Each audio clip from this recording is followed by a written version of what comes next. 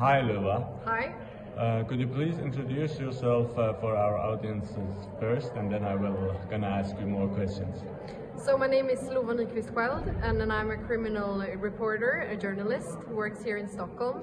And I followed this trial, but also follow other trials in this podcast that I have that's called Salen, which is mostly about different crimes and cases, and also or mostly about organized crime. So this is a bit different from the other cases that I usually report. And what do you think about this trial? It's been very long. most trials I go to, it's not this long, and it's also so big. It's a whole history in one crime case, so it's very like two different pieces of history and politics combined with Swedish and international law.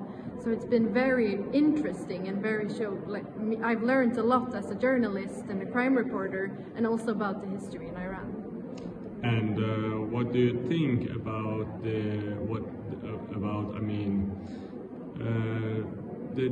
judges, the prosecutors, the lawyers, and also Hamid Nouri himself? What's your idea about?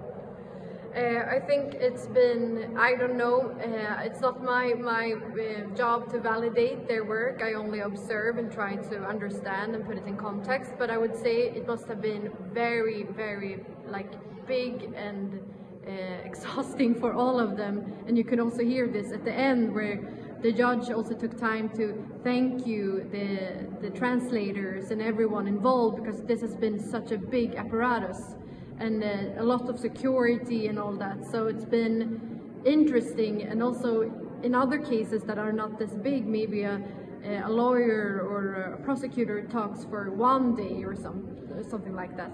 This has been for days and days, so it's a lot of material. So I think it's been quite the work for all of them. So. Did you have any information about executions in Iran before this trial? Yes, I did, but not in this context. I didn't, and in this specific year. So I had some knowledge before, but not as much as I do now. But I've also seen it not as a history election. It's also been a trial. It's been someone that is accused of something. So it's also another perspective where there is more law and jurisdiction about it. And then after this experience, what will you gonna do? What do you have? What do you have in your pocket after this?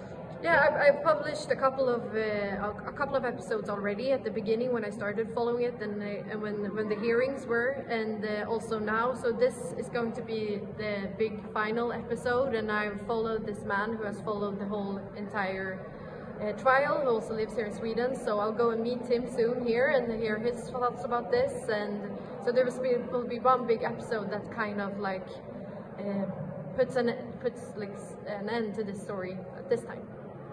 Great, thank you very much. Thank you.